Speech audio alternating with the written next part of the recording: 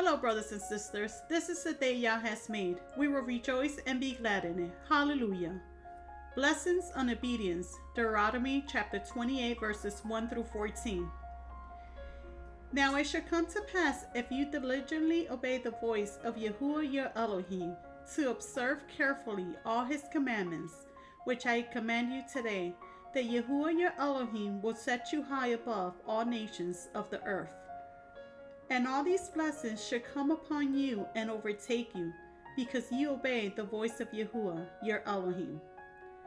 Blessed shall you be in the city, and blessed shall you be in the country. Blessed shall be the fruit of your body, and the produce of your ground, and the increase of your herds, the increase of your cattle, and the offsprings of your flocks. Blessed shall be your baskets and your kneading bowls. Blessed shall you be when you come in, and blessed shall you be when you go out. Yahuah will cause your enemies who rise against you to be defeated before your face. They should come out against you one way and flee before you 7 ways. Yahuah will command the blessings on you in your storehouses, in all to which you set your hand, and he will bless you in the land which Yahuah your Elohim is giving you.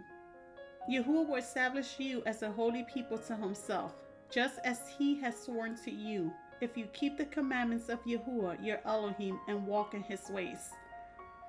Then all peoples of the earth shall see that you are called by the name of Yahuah, and they shall be afraid of you. And Yahuah will grant you plenty of goods, and the fruit of your body, and the increase of your livestock, and the produce of your ground, in the land of which Yahuah swore to your fathers to give you. Yahuah will open to you his good treasures, the heavens, to give the rain to your land in the season, and to bless all the work of your hand. You shall lend to many nations, but you shall not borrow. And Yahuah will make you the head and not the tail.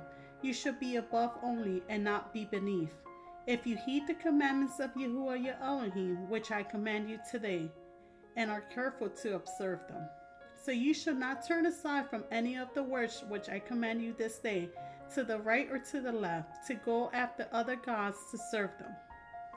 How precious and merciful is Yahuah, who has so much compassion and gives us all we need. It is our choice to receive and appreciate his blessings, or if we want to be ungrateful and walk away from the precious free gift that has been given to us. Thank you, Yahuah, for making yourself known, and for the precious gift of your Son, Yahushua HaMashiach, and your Ruach HaKodesh.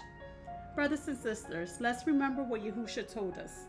But the hour is coming, and now is, when the true worshiper will worship the Father in spirit and truth. For the Father is seeking such to worship him.